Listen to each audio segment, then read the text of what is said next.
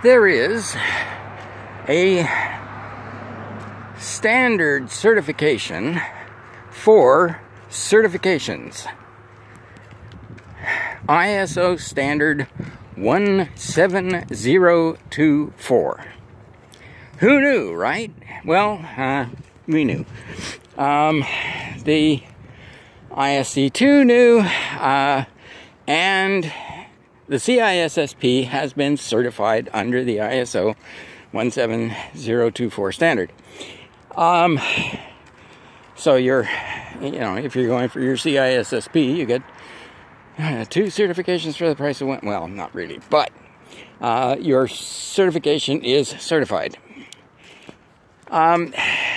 The standard for certification ensures a variety of things, but one of the things that it is mitigating against is people who are simply teaching to the standard. If you have an education office associated with the institution that is issuing the certificates, then the education office has to be quite distinctly separate from the assessment, the examination, the testing and certification office. I have always been on the education side of the CISSP. I have submitted questions, but they go to the examination committee, and they may modify them, they may accept them, they may not. I don't know. I am never told. And that is as it should be. This is part of the Brewer Nash model. This is an illustration of the Brewer Nash model. The Chinese firewall, which is intended partly to ensure that there is no conflict of interest set up in regard to an organization, an entity, both doing the certification, testing, assessing the candidates for certification, and doing preparation for the certification. Now, some things that the ISO 17024 standard prevent or restrict you from doing are, well, for example, we used to do comparative statistics with regard to who passed the exam and what kind of training did they take. It was rather interesting results in some cases. There was one person who taught a very popular course. Everybody really enjoyed it until they got to the exam and found that actually, and we had the statistics to prove this, it would have been better to take no preparation at all than to take his course.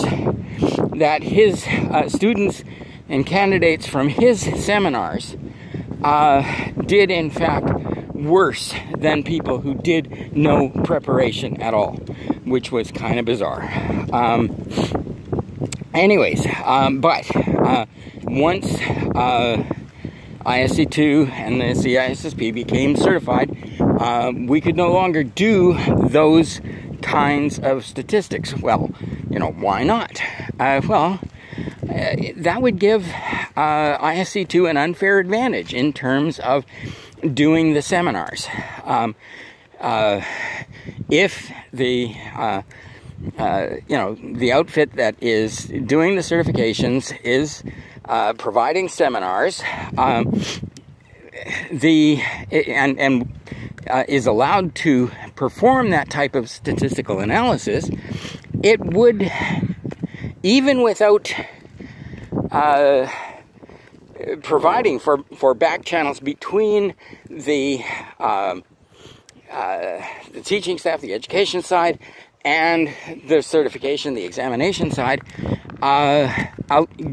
give us an advantage, give ISC2 rather an advantage in terms of tuning the seminars, and could use that as a selling point. You know, we people who take our seminars do better than people who take anybody else's seminars, whatever. Now, but certain things that are restricted under the certification are completely understandable, because of course we know the Brewer Nash model, we know the Chinese wall model, and so there is this very strict separation between the education office and the testing office, and the a director of operations of the past, who of course was primarily involved with the examinations, we used to joke that when we met each other at conferences, we couldn't talk to each other, because I was on the education side, he was on the testing side. So, but it, you know, this is something that is completely understandable. That if you know, if I and you know, now that I'm preparing my own courses, if I have some kind of input to the examination team, if I know what kinds of questions the examination team is putting on the exam, if I know where they are even emphasizing, it's very interesting in terms of the statistics that we used to be able to take, and I'm sure that this part of it's still true, that the difference between passing and failing is a very narrow gap. And so, you know, if I could get, you know, even 100 possible questions out of the exam bank, that might give my students, you know, if I gave them those questions as, you know, this is likely to be on the exam, that may be enough to tip them over, even without them studying and understanding fully the field. You know, so having access to the examination questions is, you know, obviously it's going to lead to teaching to the exam. It's obviously going to lead to conflict of interest type situations, and would be best stayed away from. So, you know, completely understandable uses of reasons for the Brewer Nash model from the CISSP exam itself.